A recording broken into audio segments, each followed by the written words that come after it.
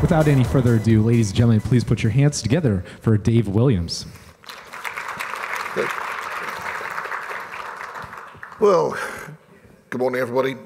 This is going to be a focused chat about Log Server. I'm well aware I'm standing between you and lunch, so I'll try and keep to the details and hope you get all the necessary information. It's quite a tricky one for me, this. Normally when I present, it's about a product that I've worked on, created, written, worked on for years. And of course, this is a completely different way round. It's a product that purchased, installed, and used. So it's just a different focus. As in all classic systems, one has to tell you what I'm going to tell you, and then I'm going to tell you what I've told you. So this is the agenda. We're just going to touch on why we chose it, how the implementation worked, and then some more detailed stuff about how to find where the source is for Log Server, these little wrinkles about things good to know. They are kind of documented, but they're not easily obtainable. The pretty part, the lovely dashboards that everybody loves, that sing and dance and make your managers feel happy.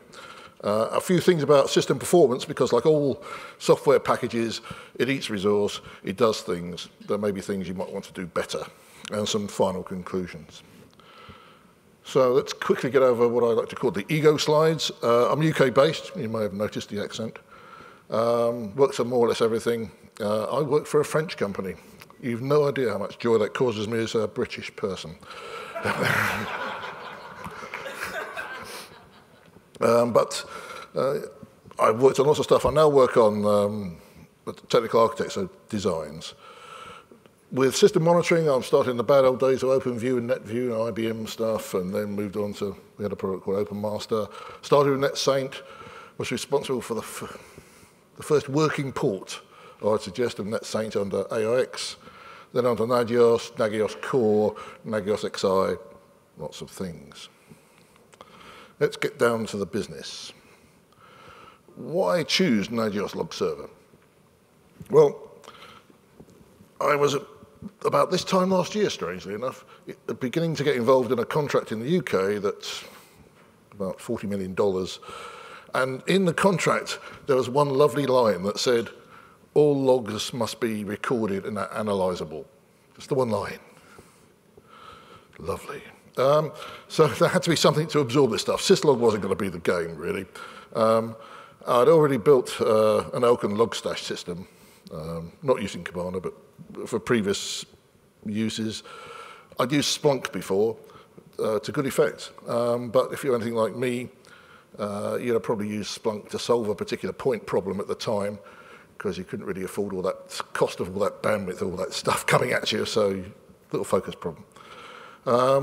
And then I was here last year, and Ethan announced Log Server. This seems a good idea, I thought. And that really came from the previous year when we'd had a dev meet and discussed about what things would we really like to, what problems have we got? And one of the problems that came out was about, we've all got logs, we'd all like to do logging analysis better. So it kind of came that way. It seemed a cost-effective option. Well, it was then, because there was a lovely bargain going on about the $995 2-instance deal, which suited my organisation down to the ground, frankly. And the real kicker was it allowed us to have a multi-use instance, because part of the requirement is to let customers see what's going on. They sometimes, I'm a managed services person, customers sometimes know more about their systems than you do. And therefore, it's a help to everybody if they can see some of the logs. They can't destroy things, they can only see things that relate to them, but it can be advantageous. So having a controlled access to different parts of the log server made a big amount of sense to us. Now, I'm a sysadmin, I'm a DevOps, however you want to call it, so I really like knowing what's going on. I don't like necessarily installing virtual machines and not being able to get under the covers, basically. I'm very pleased with this product, and it comes in a tar file, and I can install it. Yes. So I can play with it at that stage and change things. This slide is really saying stuff, the install doesn't quite work, but it's not a big problem. And again, it's a view of the world that says that when you install things, the internet is available to you. Well, quite often I work in environments where the last thing I'm going to allow this system to connect to is the internet, and it will never connect to the internet. And so presumptions like that are easy to overcome. So those two slides are really for if people refer back to them and say, well, it's failed in prereqs. Yes, that's why. It will always fail. Next thing that hits you is, I built this, it's lovely. I wish I'd paid more attention to some of the notes, because I'm now actually storing all my logs on this same file system that I've installed my product. This is not a good thing. You cannot in any way describe it as a good thing. But it is dead easy to say, actually, no, stop, change a part parameter. All this stuff, data's now going over there on nearline storage or wherever you want to put it. But it's just a nice way of feeling that people have thought about this system when it was created. So you start to feel better about it. The other thing that I found really impressive was that very quickly built this instance, recording data. Now I need 2 instances because I need a disaster recovery. I need to be able to continue if one instance fails. How hard is this going to be? And the answer is, it's not. I just went to another system, installed the product, and a final step of the installation process said, this is the cluster UID of my original. The two talked to each other, started spreading shards around underneath, and it all kicked off beautifully. I will say, it can take some time for the cluster to catch up. You can spend a worrisome couple of days looking at a status that says yellow, but it is doing it. Eventually it goes green.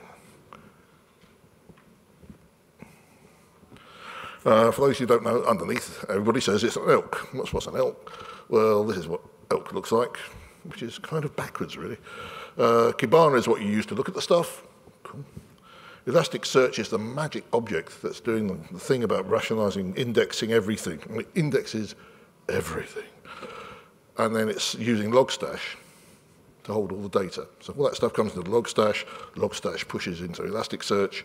You look at Elasticsearch from Kibana. Help yourself at how many Logstash instances you want, providing you pay for the licensing. It's not an issue. Right, now installed, working, clustered sources. What do I want to pull into it? Now, by its nature, it has a number of source definitions that are freely available. Syslog. Syslog is good. Syslog from other systems. That's quite good as well, really.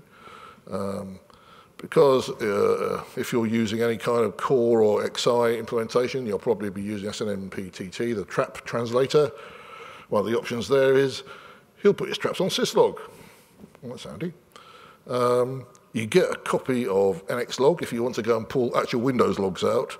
I'm half and half on this, whether you actually want to pull event logs back or whether you want to do cleverer things on the Windows source rather than pull everything back. But those sources are in the system, ready to configure. Click, go, it works. Again, sysadmin type guy.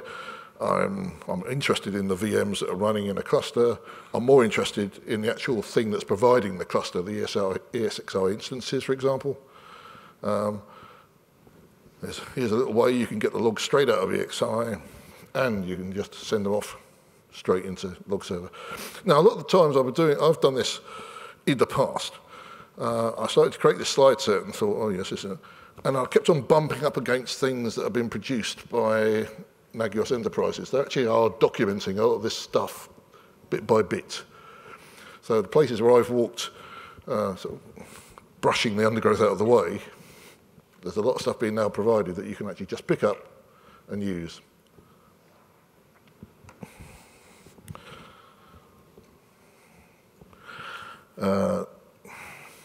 There was talks earlier in the kickoff about NetFlow analysis. NetFlow generates logs. Now, NetFlow generates, if you let it, logs. I mean, these are big things. Built into Log Server is a little NetFlow input stream. So it can already catch NetFlow, both version 5 and 9. The only issue you might get with that is it's not necessarily as quick as you might like. It's kind of good for a few switches, but if you try and put a Cisco Nexus into it, it'll choke. It really does choke. But as we'll see a bit later, you can get around that. Now, if anybody's ever seen me present in the previous years, I always manage to get a bit of Raspberry Pi in somewhere, and so here it is. This is really about mentioning because no presentation is complete without a mention of the Internet of Things, because that's the latest buzz phrase, so let's get it in. This, in this case, is a little Raspberry Pi with a distance sensor, and it's shipping stuff as a log, and the data it ships is simply how close something is to it. Arbitrary, I mean. But the nice thing is, this is just a piece of JSON. We're just stringing a bit of JSON. Now, anything in the Internet of Things world should be capable of stringing out 6 or 10 lines of JSON. It's not a big thing, so we stand a chance of being able to take it and absorb it and do something with it. It's a kind of example here. We just put a tag on the output to say its distance and a date timestamp. The little block in the right-hand corner is the code necessary to do that. It's the Python running in the Pi. So if I can squeeze it into that size, it's not making a big impact on whatever you do with your Internet of Things, whether it's a remote door handle or a remote light bulb. That's not a lot of code, really, to find out the light bulb's on, the light bulb's off.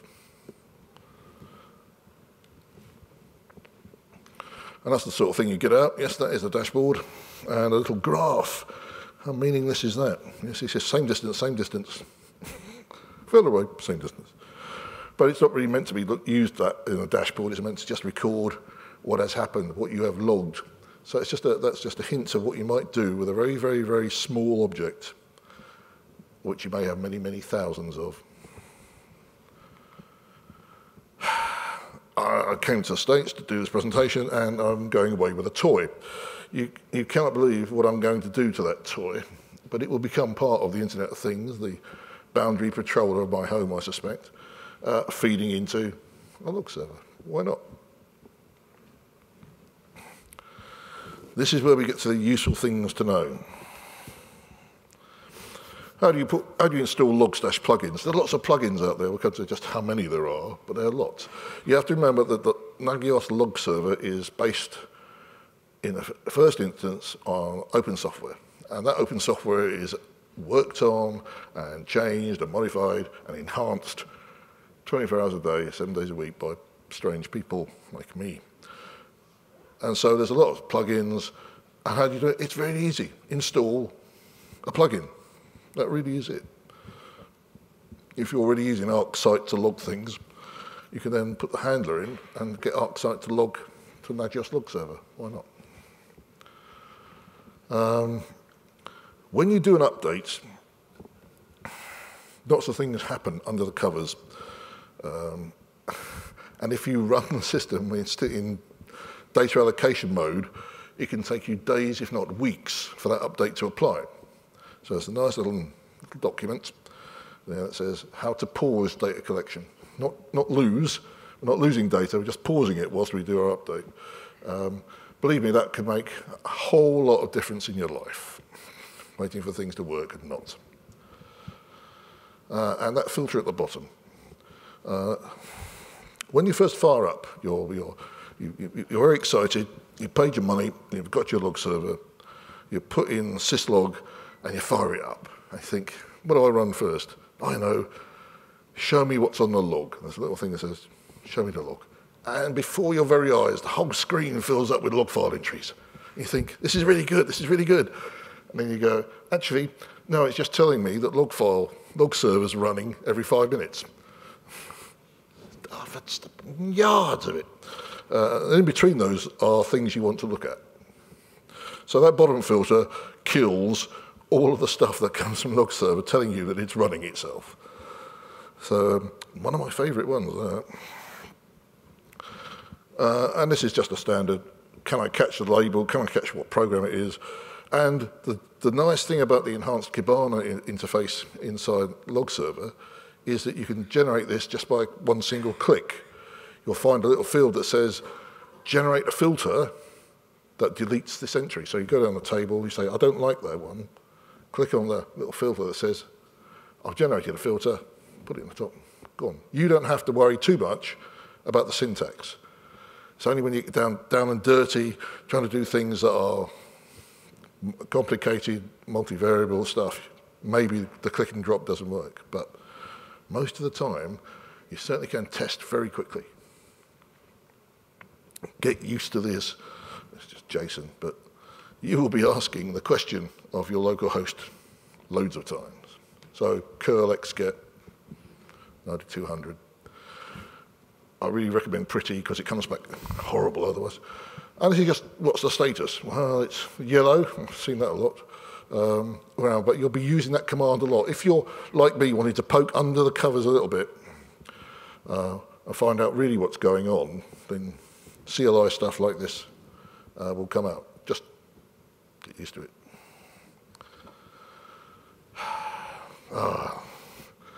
Eric's doing another track, and I know how he loves his fireworks, so he's doing about how to monitor it. But the basics are pretty obvious. Use that 9200 port to get some information back about what's going on. Use checkproc to find out that the processes are actually running. This is all pretty boring, pretty basic stuff. I know Eric's touching on it. I'm no way I want to steal his thunder. He's bigger than me, so we'll leave it there. And then you may wonder, why have I put a section about uninstall? Why would you do that? Well, again, I'm the kind of guy who plays with stuff, changes the performance parameters, maybe tries something really new. I just want to take it out of the way and do it again. I want to take it out of the way and do it again. And so it was a little fiddly, but there you go. Take all those things out. You can reinstall. It's always that thing when you've typed in, I really wish I hadn't typed that as part of an install script. Okay, I can take it out.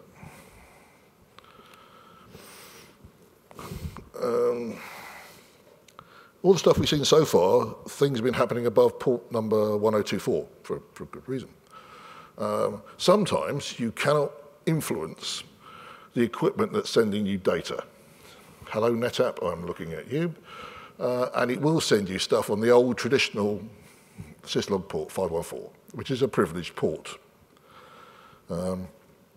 Again, pretty easy to do. Once I found out how to do it, of course, Nagios then published a document to tell everybody, but that's life. But it's a very simple thing. But it's to understand, it's not impossible to take stuff in the privileged port status. You just have to make a certain amount of changes.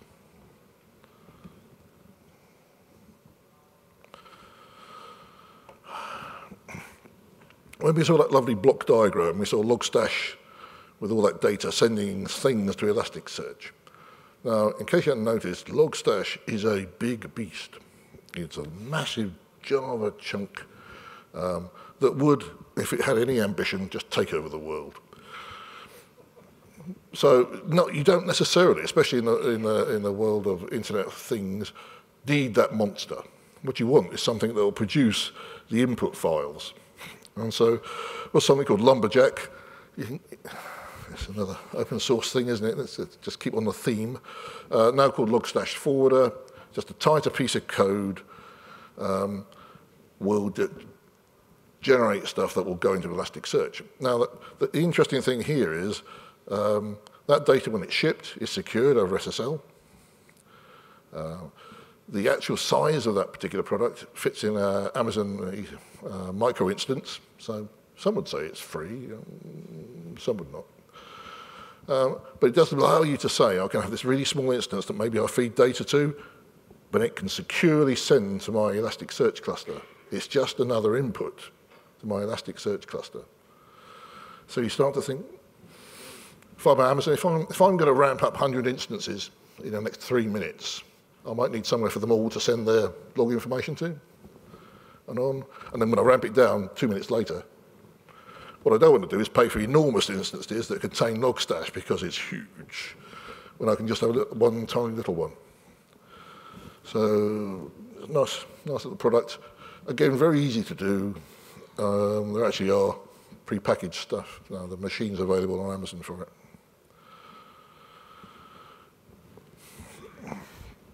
This is over 180, and that was a few weeks ago when I counted, but there's a lot of different things that already happen inside Logstash. So there's a lot of different things you can already do inside Log Server. You just have to be slightly adventurous. The rest of this is a filter. And what it's really trying to say is, oh, look, isn't that interesting? Someone's already built an embedded Nagios NSCA filter. So the way that we have syslog embedded and the way that we have other inputs embedded, we can now say, if I see this syslog entry and it's from Jenkins, and I've just happened to install it on the cluster because I'm expanding, and the cracking grok pass failure. Grok pass failure is about, if you do a set of tests, if they all succeed, then that flag doesn't exist. It's a kind of catch at the bottom. It's a breakout clause at the bottom of a set of conditions. But already, internally inside the system, you can just go send NSA. Here's the NSA config, the way we always used to do it. Host to send it to, the message I want to send. That's quite a familiar scenario. Dashboards, right. You get a set of dashboards with Log Server, which are very, very pretty. How much U.S.A? Let's have a look. So here we have an Apache dashboard. This is the standard Apache dashboard. The inputs are file-based, so you just basically point at access.log, error.log, tell the system. And that lovely pie chart in the middle is status codes. Seems to be getting quite a lot of some. What are they? So that's what they are. It's not the best system in the world, is it? I thought, what, 404s there? What's going on there? The nice thing about the implementation of Kibana under Log Server is I can now click on that and say, OK, show me the 404s. And there they are, broken out, which is much more interesting to me because I can then say that my instance of Thruck hasn't got win40.jpg. So every time it tries to display a page, it's getting a 404 out of it. Now, trivial enough example, but it means that I can, 2 clicks, and I can say, I can fix that. I know exactly what the problem is. I know exactly what to do to fix it, and I can eliminate it. So for a standard default dashboard, not necessarily a bad thing.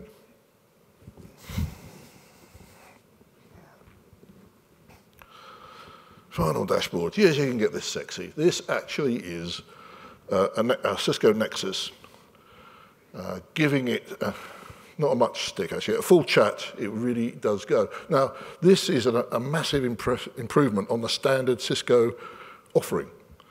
When you try and monitor a Nexus, with NetFlow, it's too fast. All that Cisco can offer you is a sample. They actually sample the data and then give you that. Using this hookup, you can actually take real-time data flat out.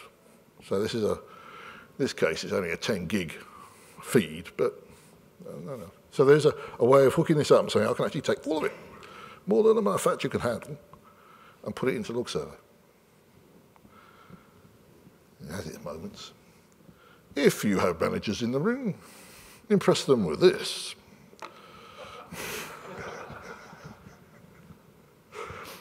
And again, it's just a dashboard saying this is our traffic, proportionally, type of traffic, and this is where it's coming from. You could put them in a room and they could look at that for hours, couldn't they?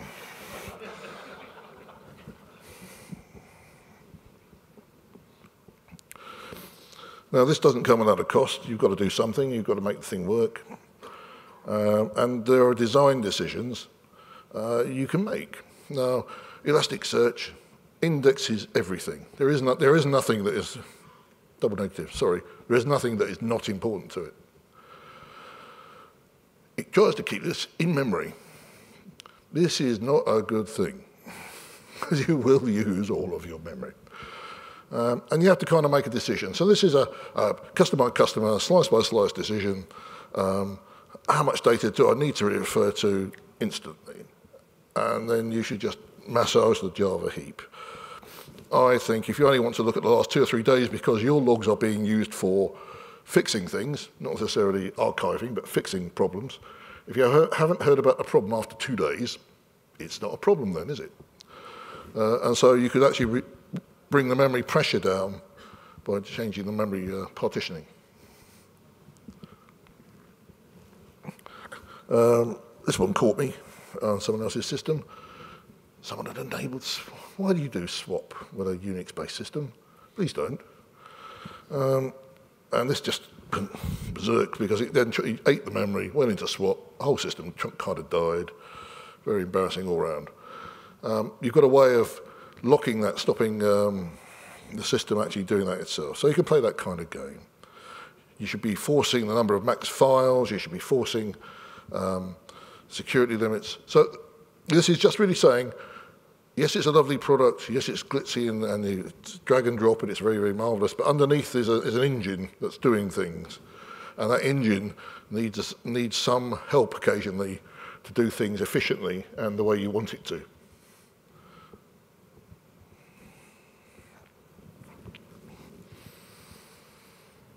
Okay, this is me.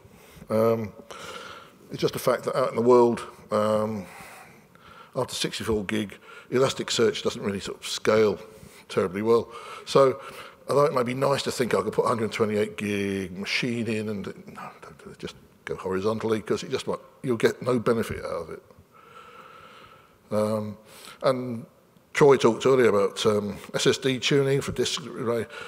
Under the covers in Elasticsearch, you can actually start to say, put the indices over here in a file system, which can be SSD based, and the shards over there, which is nearline based. So again, performance tuning, making it work the way you want it to. There are a number of things you can play, but it's all about, think about the engine that's underneath and what it's actually doing and what you can do with it in terms of replication of shards. Do you really need to do that? Do you want smaller shards? Want to do the indexing here, move it over there later.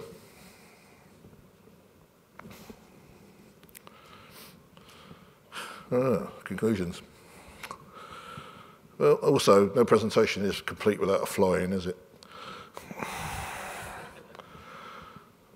You can't do this on a Raspberry Pi. This is really pointing a finger up and saying, it's processor and memory intensive, okay?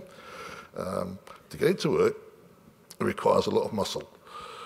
However, if you're interested in doing it on a Raspberry Pi, talk to me afterwards, and I'll give you a couple of hints, because it's totally impossible. There's no point in having this product unless you've got log sources that matter. So if you have something that doesn't actually, if you've got something that doesn't produce a log,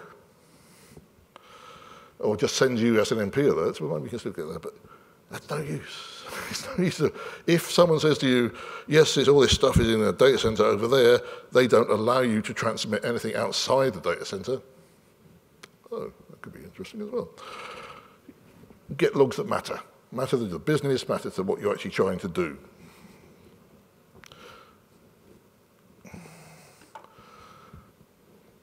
Logs are funny things. Logs have information, nothing but information. They're words and numbers and strange symbols. They mean something, but you have to understand what they mean and what they mean to you. I have a classic, I didn't put it in the slide, one of my instances suddenly went berserk with this massive message that said, all the fans have been turned off in a switch. Could be true. They've all gone. So I rang the site, I said, all the fans have gone apart from one. And the answer was, yes, unfortunately, we ordered some hardware that didn't come with the fans, we forgot to order them. So we've taken some out and shared them around, which is kind of, it's like, yeah, thanks for that. If you'd told me, I would have put a filter on that said, you know, one is enough. And that's, you know, one is enough. You can tell people when you know, out of the 4, some have gone, well, providing there's one left, just carry on. So it's about make sense to your organisation. So, okay, I can change that. stuff that lives at 95% of its utilization. If your organization says that is the status quo, well, don't log it then. Really don't. And the other thing is, anything can be a log file. It doesn't really matter. If you're willing to write something that passes it on input, you can make it a log file. And that's essentially what you do.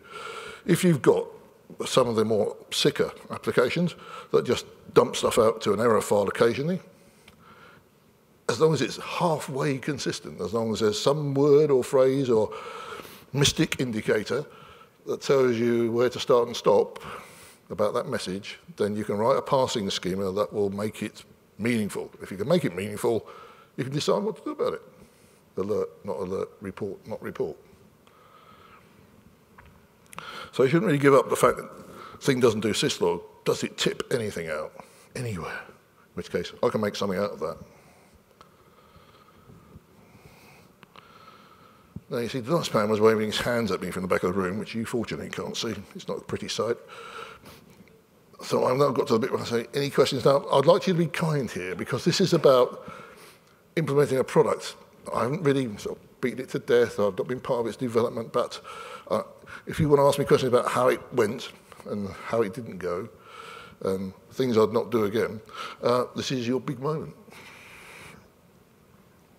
Feel free to put your hands in the air, and I will come personally with the microphone. Anybody have any questions?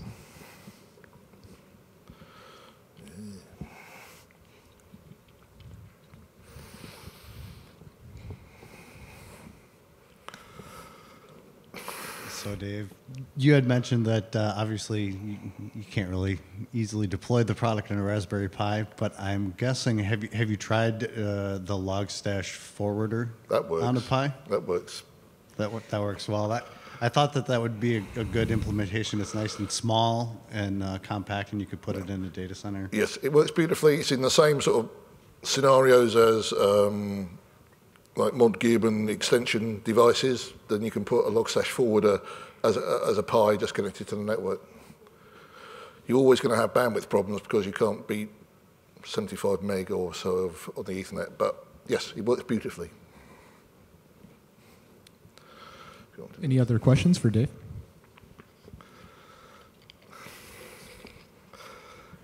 Based on your use of it so far, what have you seen as kind of the key advantages over using Nagios Log Server versus the open source Kibana front end? The two big ones are user control, where I can let what I call those cursed users, but they're the people who pay me, onto the system, because I'm a great believer in there's one truth, there's one source of information. In fact, as a service provider see it, I believe the customer should see the same source. So that's very key. And I have no doubt that I'll be able to drop it, I have to put a hand up here. Technical architect level, install it, make it work, give it to systems operations to make it happen day after day after day. I have no qualms that that's going to happen. It's very easy to do. Thank you. Any other questions?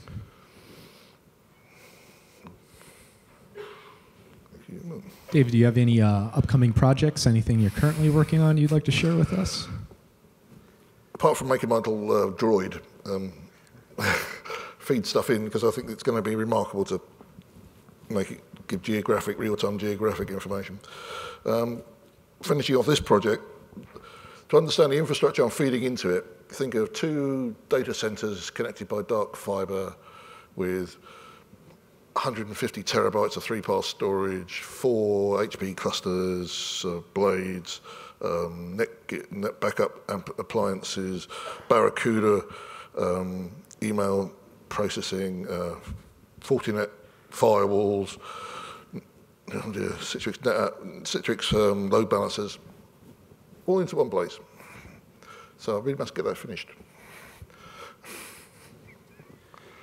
You mentioned about the net flow limitation of it, but you said that there is a potential workaround for having it parse additional net flow. Can you talk a little more about that?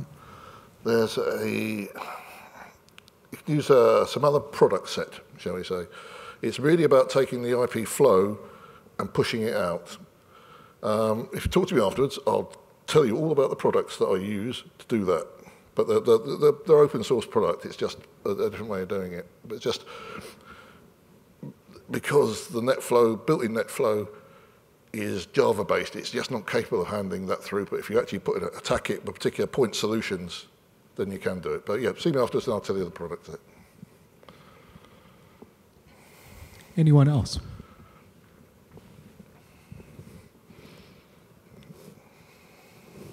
All right, that looks like it. Unless there's anything else you'd like to share with us, Dave.